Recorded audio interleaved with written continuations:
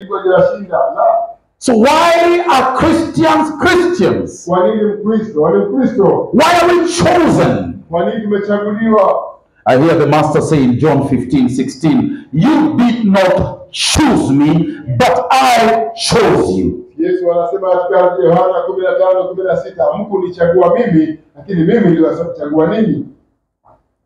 So why are we elected? Why are we chosen?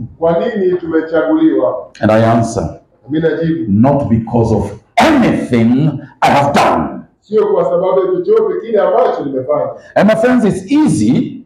And then those of you are theologians, I'm addressing you now. Okay? It's very easy to give that theologically precise answer.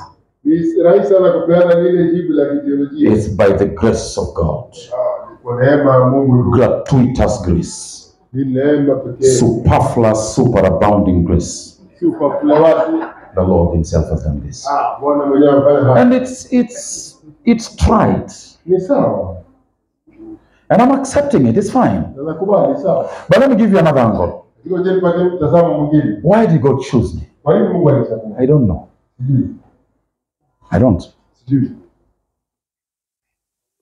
This is what must continue to keep me in that wonder and fear and gratitude.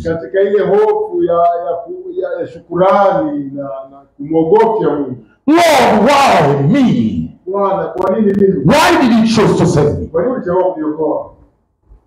And I look at my life even now. And I'm saying, Lord, how would you put up with me?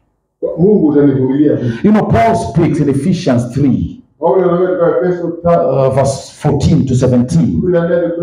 And in Ephesians 1:17.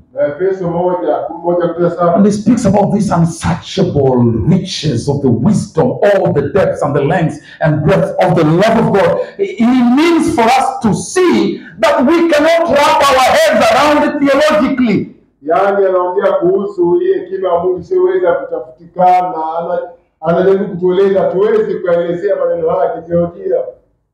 Please listen. And this is for you that are reformed. Those of us were reformed. We might be so reformed intellectually as to lose the wonder of God's grace. Brothers and sisters, there is a level, there is a dimension, there is a depth, there is a breadth of these things that God does, which I will never explain theologically. I will never.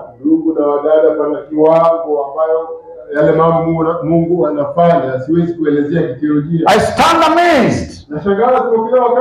Stand amazed. And as you should see tomorrow, I believe in the preaching of my brother, how